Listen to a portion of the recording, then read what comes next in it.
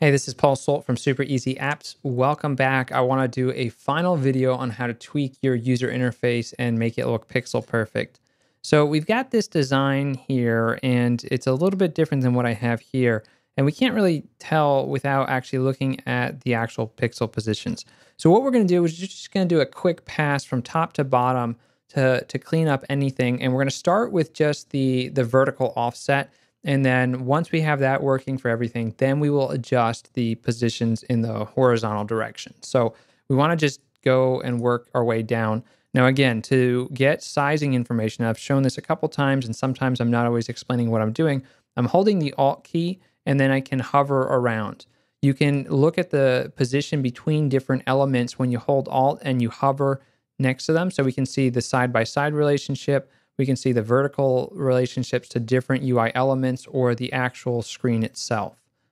We can select another element and repeat the process to make sure that everything is sort of lining up like we expect. And what I'm going to do is I'm just going to do a pass from top to bottom based on what I have set over on the left. So if we just look at the image size, I believe this should match, but it's 174 by 153, so that looks pretty good.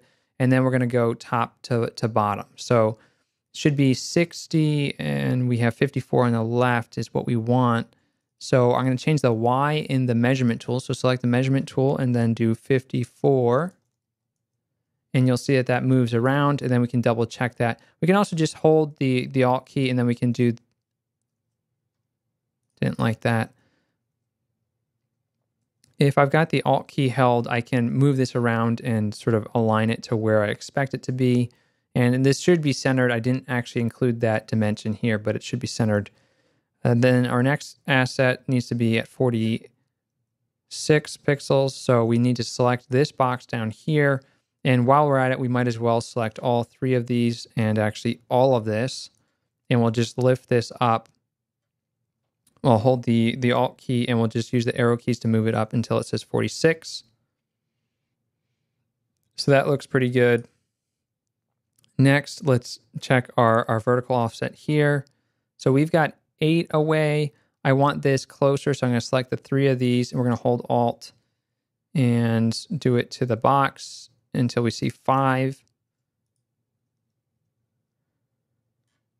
Looks like we're 9 away from this.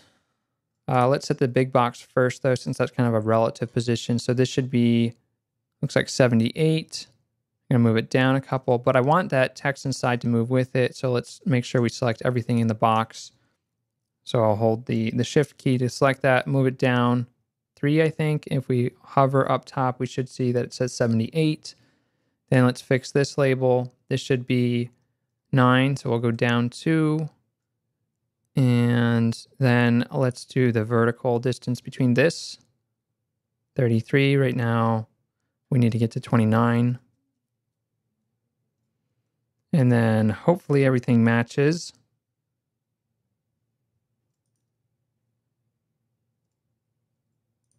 We might be off by a pixel if one of these graphics was a different size.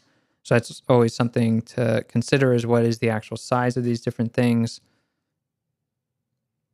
Looks like I'm off by 1 pixel, so something is not in the right position, or I exported the wrong measurements on the left.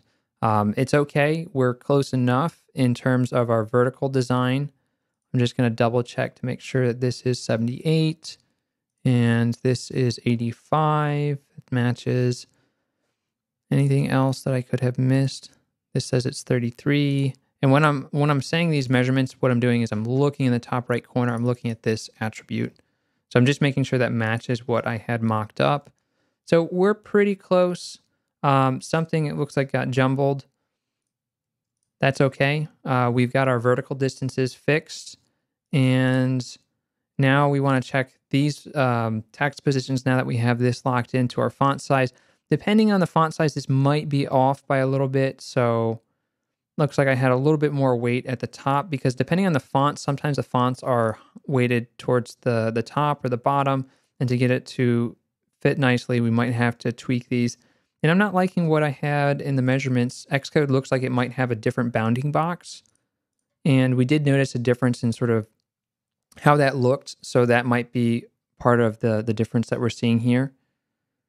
So that's looking pretty good to me. These don't look like they're in the right spot to me from a visual standpoint. So I might zoom in, and I didn't put positions here, but I really want this to be sort of visually centered.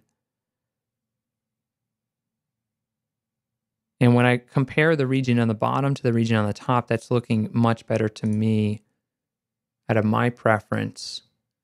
So I think that's pretty good. We just want to make sure that the others are then aligned to that. So let's just... So we should see that these align, and then we'll do the right one.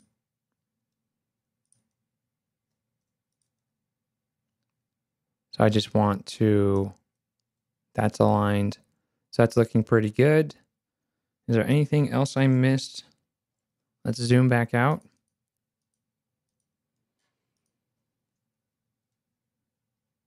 So everything looks pretty good to me. I'm just doing a quick check. I think we're matching in pretty much everything. So that's how we can tweak our design. Again, hold the Alt or the Option key, and you can get the relative positions. Use the arrow keys to move things around, and you can line them up. Once you have the layout sort of set, you can then test it on the simulator, and we can sort of see, are we matching what we expect back to our original as close as we can. Sometimes there's going to be a little bit of differences because Xcode might render something slightly different than Sketch or Photoshop or whatever you're using to mock up your UI. Everything's looking really good to me right now. It looks like we're ready for the next lesson. So you've learned how to tweak the settings, how to really customize the UI. We've got the UI design. It looks pretty much like it matches what I was expecting. One of the issues that we have now is it's not interactive, and that's what we're going to learn in lesson 3. We're going to dive into making this interactive. When I click on something, I expect the keyboard to come up. If we simulate the keyboard, so we want to simulate the software keyboard, this is what we're going to see when we run this on a real device that doesn't have a Bluetooth keyboard attached to it. We can't interact with our buttons on the bottom. We can't see them. We can't enter numbers. We should be seeing numbers, not text. If I hit return, nothing happens. So we've obviously got some work to do, and that's what we're going to learn about in lesson 3. All right. So I look forward to seeing you in the next lesson. It's going to be a lot of fun. You now have something that at least you can show someone else. It looks polished. It looks good. In the next lesson, we're going to actually make it work. So that's going to be super exciting. Thanks for watching. Hey, this is Paul. Real quick before you go, I've got all the source code over here on the right. If you want to download the source code, go to the link that's over on the right or down below. You can grab that code. If you like that, click the like button. Also, before you go, once you go to this site, you'll see a little form. If you fill that out, type your email address in here and click the download now button. That's going to send you an email with all the source code. So just check your email in order to get started. All right, so this has got a lot of design resources from Sketch to PNGs to Xcode projects. Is going to be very useful. Lastly, click the subscribe button, which is over my head, if you want to get updates when I have new videos. I'm going to be posting regular content on a weekly basis. And then last but not least, just like this video if you found any of the topics that I talked about helpful. I'm going to be showing you the next step in the next video. So let's go do that.